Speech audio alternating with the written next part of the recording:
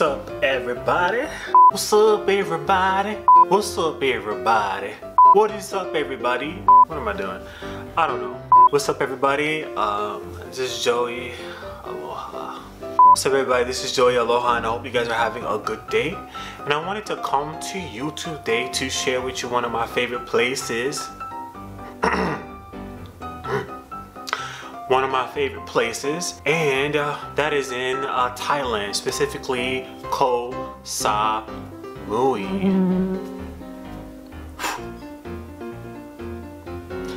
That is in Thailand, Koh Samui. So if you want to know what place I'm talking about in Koh Samui, stay tuned.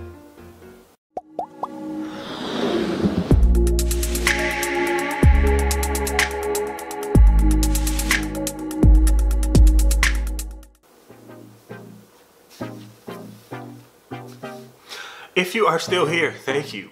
So, let's get right on into it.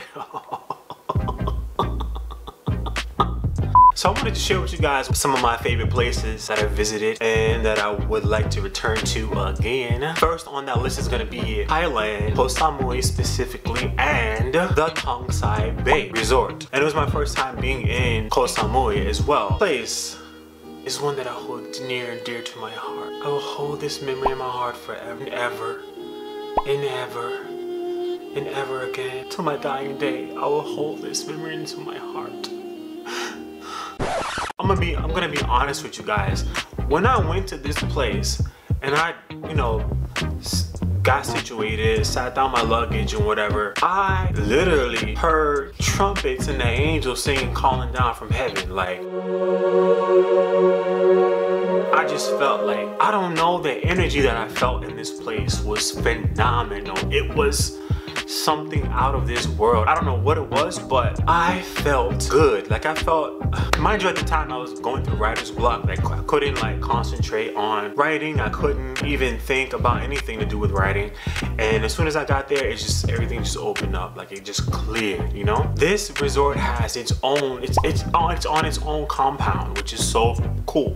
So when you go and driving into the place, it's on its own private compound, away from, other tourists and stuff like that.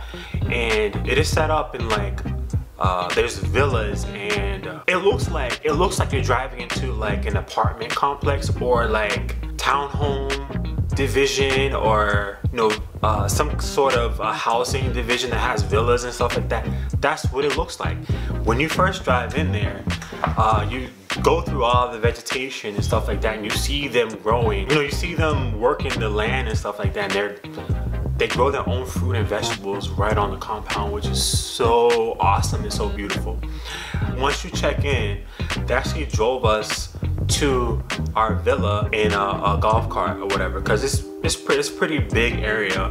It's set up, like I said, it's set up like a whole community. It's like a whole neighborhood up in that piece. This place has beachfront suites, seafront cottages, pool cottages, all types of, private villas, for you to go in. So it's not like you're in this hotel, an enclosed hotel, and you just go up in the hotel in the elevator room. No, you have your own cottage or villa or whatever you select and whatever you booked. It just brings the whole experience up some notches. For me, it did anyways. So on this property, they had a spa. They got like dining areas, restaurants, bars. You got room service there. You have a library where you can check out movies. Okay, we stayed in a hideaway cottage. This cottage fits 3 adults and it fits 2 children. All those people didn't go with us. It was just me and somebody else. If I can find pictures of it, I'll go ahead and post them somewhere over here. If you guys don't see nothing, then I couldn't find nothing, okay?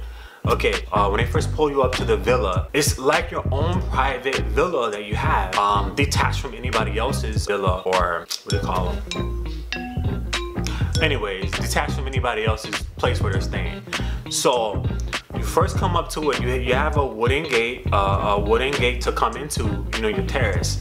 So you open that door, you come onto the terrace, and on the terrace, the first thing that I saw was a tub. There's a big white tub that's sitting out there, and it had like water in it, and it had like flowers, like like fuchsia color flowers, not petals, but like whole flowers or petals. I'm lost right now. It had like a towel on the side, you know, for if you wanted to use a bath as well. Also on the terrace itself, there's what they call a gazebo, but it looks sort of like a canopy bed kind of, but it's a gazebo to where and it has like a mosquito netting around it, and you could like just sit out there, you know, with pillows, and you can lie down, you can sit out there or whatever. And it also had, call them sun loungers. It had 2 of those out there as well. And then they had a huge dining table, wooden dining table for you to sit at as well.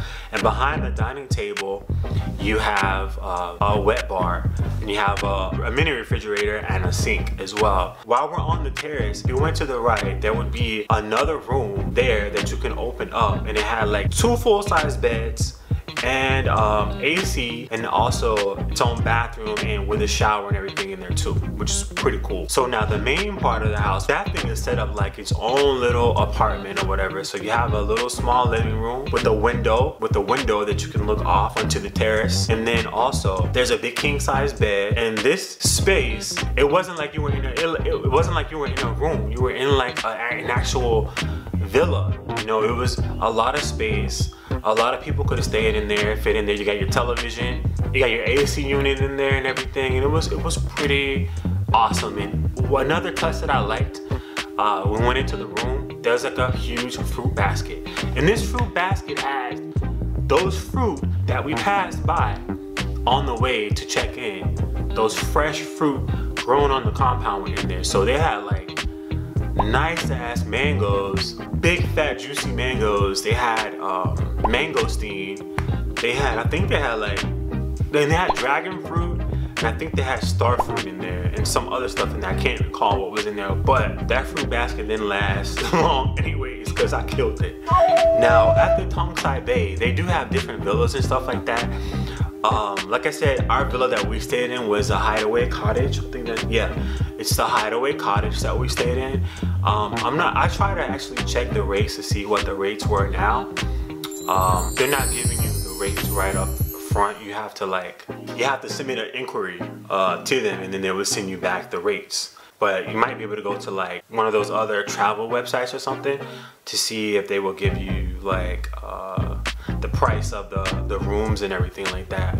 But I can't say that it is not cheap, but it is worth it. It's worth having the experience. It's worth having the peace and quiet and the serenity that the whole compound offers. There is a private beach as well. There's like parasailing and some boat activity stuff on there, but I didn't do any of that. And let me tell you something, it was so hot there. It was so hot. I had to wear slippers to walk on the sand to get in before I got into the water. It was so hot. I mean, my feet were like cooking. It was so hot. I probably got about at least four shades darker when I was there. Hopefully I'll be able to find some pictures I can show you. But yo, this place, Tongsai Bay, still has a place in my heart, and yeah, it's still #1 to me. It's still #1 in Koh Samui to me. Forgot to mention this too. I will say that we had travel service from the airport. Flew Bangkok Airways. I think it's Bangkok Airways. Yeah, we flew Bangkok Airways from Singapore to Koh Samui. And they picked us up from the airport, you know, with the whole, you know, you see on TV, they'll have like your name on a big card or whatever waiting for you. It was one of those kind of things, like right out of TV. So we had that, and then they took us there. So once we got there, they also let us know that there were tour guides, you know, that we could hire as well, which is pretty awesome. So we didn't have to look around for people to guide us around the island. We definitely went down Lamai Beach Road? Yeah, we went down Lamai Beach Road, and we did some shopping down that road, and also got some good food. I ate the best green curry that I ever had in my life down that road. I forget the name of the restaurant. I'll have to look it up. Also, I will say that we did use a spa at the hotel as well. That was my first time getting like one of those Thai kind of massages, or a massage when they like stand on you, but they literally like hold on to a bar up here, and they're like, you know, walking on you, which is pretty cool, right? I'm 6'2", and I think they're probably like really short. I don't know. That was one of the best massages that I ever had in my life, hands down. I fell asleep in there like 3 or 4 times. It was so cool in there. And then we also went to, what is it called? Wat Kunara Temple. And they had a mummified monk there, which is pretty different. People go to that temple daily, and you go there to make merit and pray. And then we went to the Big Buddha, which is pretty cool. Also, we went to grandmother's rock, which these rocks, they have like, one of them, I don't know if you call it a phallic symbol or phallic.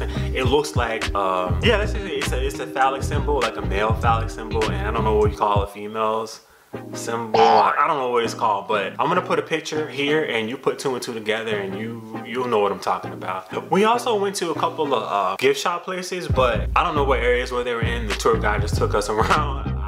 Also, I will tell you that it was pretty cool that back at the resort, they have, they would give us like complimentary sandwiches, and you know, you have this Thai brand, I forgot the name of the brand, bottled water, which is pretty cool, like water like in a nice bottle. I wish I could have brought one of those back, but it probably would have broken in my luggage or something, I don't know. They had like the bomb breakfast buffet. You can get like American style stuff like omelets and steak and stuff like that if you want to have that for breakfast, but they also have like the traditional, you know, Asian Thai style breakfast foods, you know, noodles and fruit and, you know, all that kind of stuff, which is pretty cool, which is right up my alley. I love that stuff anyways. Overall, I would say the experience was pretty darn good. I really want to go back there soon if I can. It was a magical experience for me. The guy was telling us like the most crime that the area sees is like maybe like a purse snatching or a car accident or something like that. I mean, that was pretty like reassuring. I didn't have any issue communicating with anybody. There wasn't really that much of a language barrier that I experienced on the trip there or while we were there. Even going into like 7-Elevens and stuff like that and ordering food at different restaurants, I never had any issues. The only thing I actually brought back from Koh Samui, and I stole it. Ooh, don't tell anybody, okay? It's this little bag and I put like some of the sand in it. What is in here still? This is beach sand. Something else is in here. Ooh, nah, this is actually mugwort that I put in here, and it's a little bag that says Koh Samui, which I thought was pretty cool. I mean, what were they gonna do with it? It was already messed up anyways. If you can see, Tongsai Bay. Yeah, I have a lot of other souvenirs and stuff like that too, but yeah, I'm not getting into that. But yeah, that was one of the places that I really love and I really would like to go back to over and over and over and over and over again. If you guys can, check them out. I love the experience being out on the terrace, sitting out, and because from the terrace you can see the ocean, and you can see the ocean like right there. I love having that experience, and I love hearing the birds, the native birds to the area, which is so cool, and they sound pretty cool because I'm not used to hearing that on a day-to-day basis living in the States. So yeah, it was pretty awesome overall. I would definitely go there again, and I want to go there again. Hopefully I can go soon. I hope you guys enjoyed this video. I will definitely try to share more of my favorite places on here as well. And peace out.